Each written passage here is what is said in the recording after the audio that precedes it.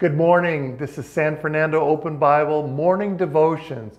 This is the Father's Heart. I'm Pastor Mike Lumbard. For any of us, the older we get, the more sorrow and heartache we experience. I think for my wife and I, the loss of our daughter touched us deeper than any other loss. In our scripture today, we see Jesus ministering to great loss. In Luke 7, starting at verse 11, it says this, "Now it happened the day after that he went into a city called Nain, and many of his disciples went with him and a large crowd. And when he came near the gate of the city, behold, a dead man was being carried out, the only son of his mother, and she was a widow, and a large crowd from the city was with her." So picture this. Jesus is approaching a town, and a large crowd is with him. At the same time, a large crowd is leaving the town to bury a young man. Two crowds, different purposes, converging at the same place.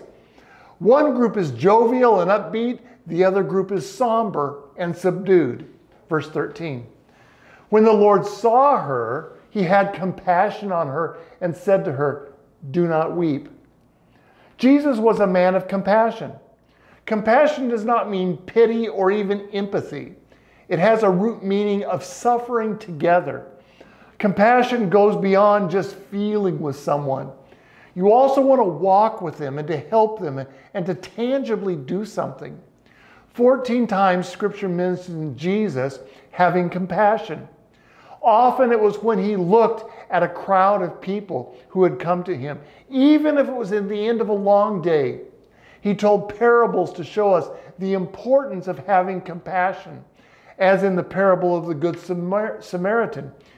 Jesus said the Samaritan had compassion for the injured traveler. We also see Jesus' tender heart of compassion as he wept over Jerusalem, when he wept over Lazarus' sisters as they grieved his death. Jesus' emotion was not simply feeling with someone or a group of people, but rather he wanted to do something to help them. Isaiah 53 describes Jesus, and it says that he was a man of sorrows, acquainted with grief. It goes on to say that he has borne our griefs and carried our sorrows. He feels deeply and then walks with us to lift our load. Verse 14, back in our story, "Then he came and touched the open coffin, and those who carried him stood still. And he said, 'Young man, I say to you, arise.' So he who was dead sat up and began to speak, and he presented him to his mother." Who interrupts a funeral procession? Jesus can. Who feels people's pain and grief and is moved to action? Jesus is. Who ministers to grief in a way that no one else can? Jesus can. Jesus expresses his heart of compassion and his desire to help lift our load. In Matthew 11, 28-30, he said, "Come to me, all you who are weary and burdened, and I'll give you rest. Take my yoke upon you and learn from me, for I am gentle and humble in heart, and you will find rest for your souls. For my yoke is easy and my burden is light." Do you hear it? Are you weary? Are you burdened? Come to me. I will give you rest. He's offering an exchange. My rest, Jesus' rest for your weariness. My load, my light load for your heavy load. He says, "I am gentle and humble in heart," not rough and boisterous. He walks into a hurting life gently and full of compassion.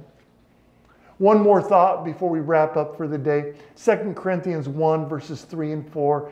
It describes God as the Father of compassion and the God of all comfort. God is the Father of compassion, the God of all comfort. Verse 4, "Who comforts us in all of our troubles, so that we can comfort those in any trouble with the comfort we ourselves received from God." He comforts us so that we can in turn comfort someone else with the same comfort that we received from God. After our daughter's death, a nurse kept in contact with us for several weeks. Although we were in tears and wrestling with our grief, She felt that we had something that others needed to hear. So she arranged for us to be interviewed on a news station in a large city in the States.